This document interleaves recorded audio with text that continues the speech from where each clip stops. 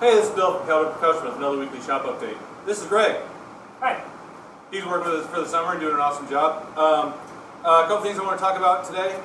For one thing, if you're around on Sunday looking for some cool drums to check out, the South Coast Drum Show is happening on Sunday at the Massachusetts Knights of Columbus Hall. I might be pronouncing that wrong. I don't know.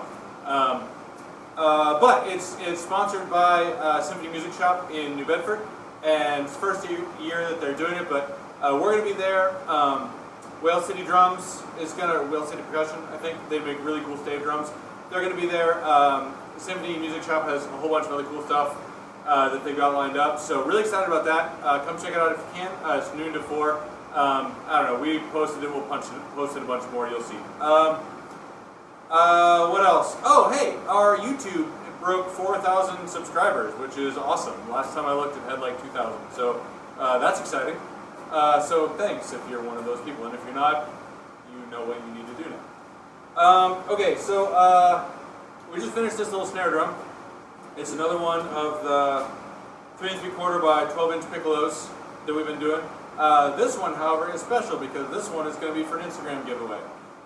Details on that are going to get posted in a spammy kind of way very soon. Hit that thing.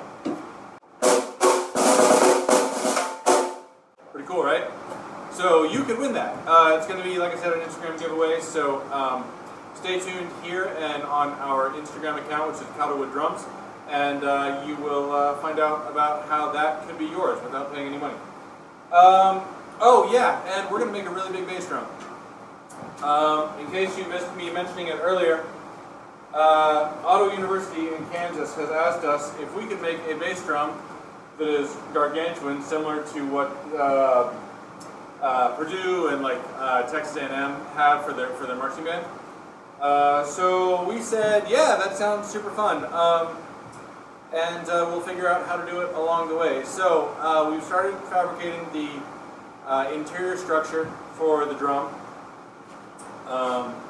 This is half of one of the 5 rear rings that it's going to have, and these will be laminated to be much thicker than this as well, and a full circle. But the point is, it's going to be a big drum. So yeah, so we're going to try and post as much stuff about that as we build it, because it's going to be ridiculous and awesome. And yeah, so that's pretty much the deal. If you're around on Sunday, come check out the South Coast Drum Show. It'll be rad. Thank you. Catch you next time.